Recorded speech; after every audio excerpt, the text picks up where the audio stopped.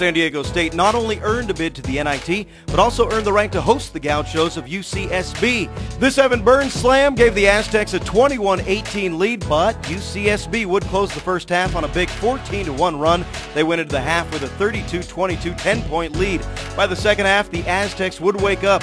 Down by 2, 7 seconds to go, Tony Bland takes the inbound, drives the length of the court, and hits this incredible running jumper to tie the game up and set it into OT. In overtime, all tied at 60, Tommy Johnson, the lefty, gets the open look and hits the clutch 3 with 1:14 left, putting the Aztecs ahead for good. San Diego State victorious, their first ever D1 postseason victory.